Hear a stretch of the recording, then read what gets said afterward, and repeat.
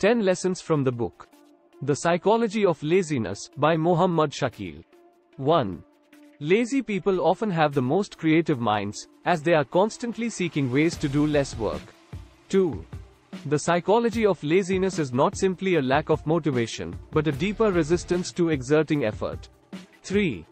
Procrastination is often a symptom of laziness, as individuals delay tasks due to a desire to avoid the effort required.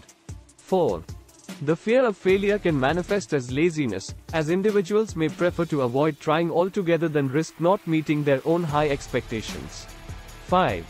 Laziness is not inherently a negative trait, but rather a characteristic that can be harnessed and managed effectively.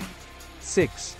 Understanding the underlying psychological factors behind laziness can help individuals develop strategies to overcome it. 7. The psychology of laziness is multifaceted, encompassing elements of motivation, self-discipline, and mindset. 8. Laziness can be a self-perpetuating cycle, as the less one accomplishes, the more difficult it becomes to find the motivation to start new tasks. 9. Addressing laziness requires self-reflection, goal setting, and cultivating a growth mindset. 10. Embracing small, achievable tasks can help combat laziness and build momentum towards larger goals. Thanks for watching.